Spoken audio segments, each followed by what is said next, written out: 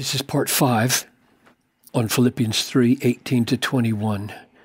For many of whom I have often told you, and now tell you even with tears, walk as enemies of the cross of Christ.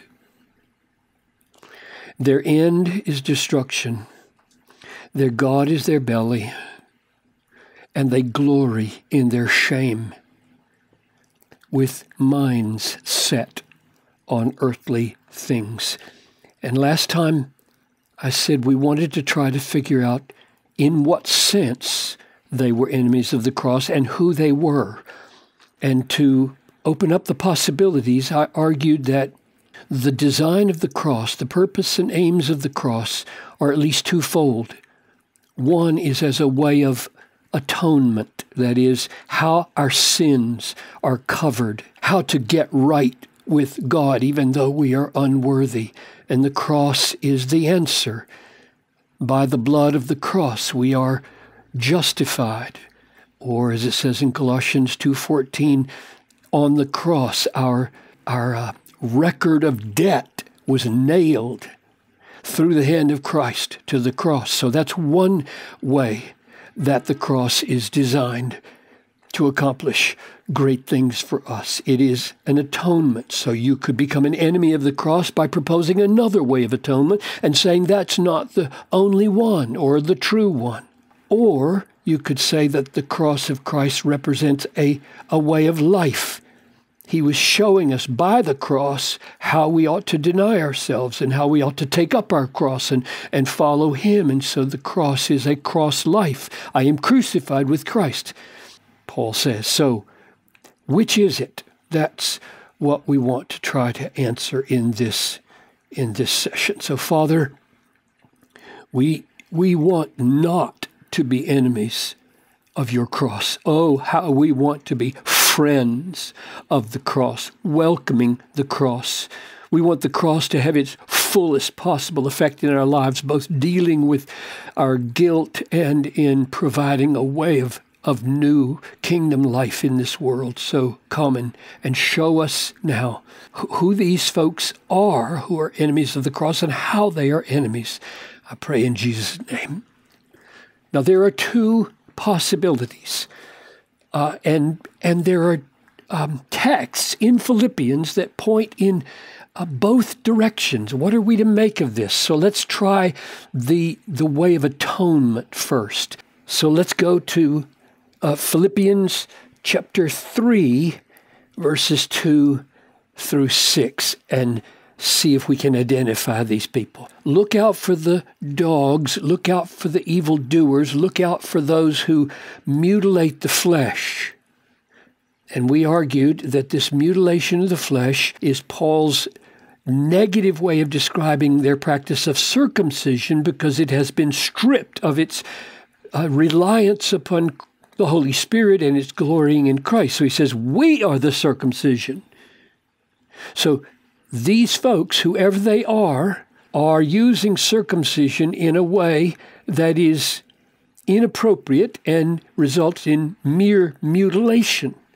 So they seem to be Jewish people who are claiming to do it the right way, and Paul is saying, no, we Christians are the circumcision who worship by the Spirit of God and glory in Christ Jesus and put no confidence in the flesh. So he seems to be opposing people who are confident that they will have a presence with the Messiah and be saved and be with God in the kingdom by their works of the flesh, which would be summed up here in circumcision. And if we keep going, we see that's exactly the way he argues. He says, though I myself have reason for confidence in the flesh. So he's not going to put any confidence in the flesh, though he could if he would. And the way he argues about the flesh, it's all religious rigor, right? If anyone thinks he has reason for confidence in the flesh, I have more circumcised on the 8th day of the people of Israel, the tribe of Benjamin, a Hebrew of Hebrews, as to the law, oh, a Pharisee, I'm a super law keeper. As to zeal in keeping the law, I persecuted the people I thought were ruining the law. As to righteousness in the law, I was blameless. So this entire way of arguing here sounds like these people who are mutilating the flesh in their circumcision are people who are boasting like this. And Paul's saying, look, it'll never work to depend on these things. And if it did work, I could beat you. And then he goes on to say, it's all rubbish. So this text here seems to suggest that to be an enemy of the cross is to be one who depends on works of the flesh for our confidence before God. Paul confirms this again in the next verses 8 and 9 of chapter 3. Indeed, I count everything as loss because of the surpassing worth. So all of that law-keeping as a way of getting confidence before God is loss because of the surpassing worth of knowing Christ. For his sake I have suffered the loss of all things and count them as rubbish in order that I might gain Christ. And here's the nub of the matter. I want to be found in him, not having a righteousness of my own. Now that's an alternative way of having confidence before God, having a righteousness of your own that comes from law-keeping, which he's just renounced. But evidently the adversaries haven't renounced. But that which comes through faith in Christ. This is the way you tap in to the achievement of Christ on the cross. You trust him, and thus you have a righteousness from God that depends on faith. So it seems to me that Paul is saying, well, it looks like these folks are enemies of the cross in that they are promoting circumcision and other kinds of rigor of law-keeping as a way of gaining confidence before God instead of relying on the cross of Christ for our righteousness.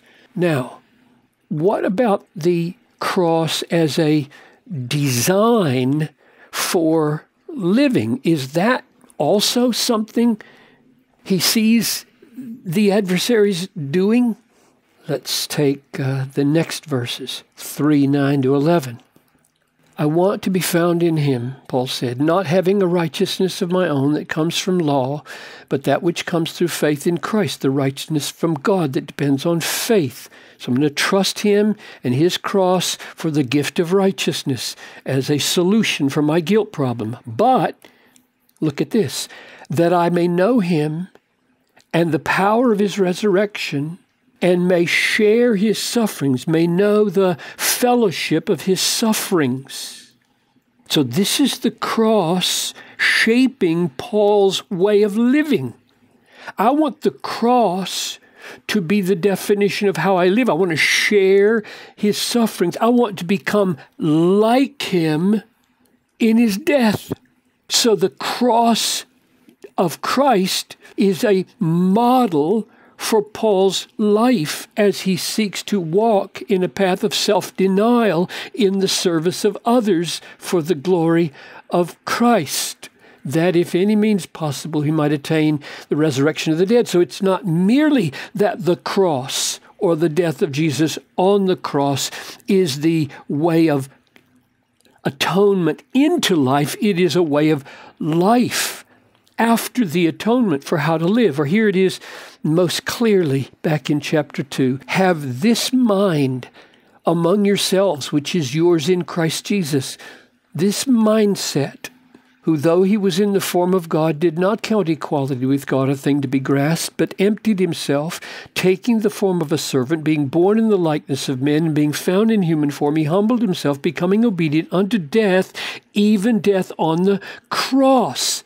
So the cross is the epitome of the mindset that he wants us to have. This is a way of life. This is not just a way of getting right with God through the atonement. This is a way, having been justified, having been accepted by Jesus, having our sin problem solved because of its guilt laid on Jesus, now we have a mind that is like Jesus, and he defines the mind as having a life conformed to the self-denying, condescending servant heart of Jesus, which climaxes on the pain and ignominy of the cross. So, the question then is, are they enemies of the cross because they are opposing the cross as a way of atonement by elevating circumcision and law-keeping as an alternative way of getting a righteousness from God? Or are they opposing the cross as a lifestyle that has their God as their belly, glorying in their shame, with mind set on earthly things? In other words, they are undermining the cross as a way of self-denying service of others while they indulge themselves in this world. And the problem is that if this is the case, then who are the people in chapter 3 that seem to be so legalistic? That's what we're going to tackle next time.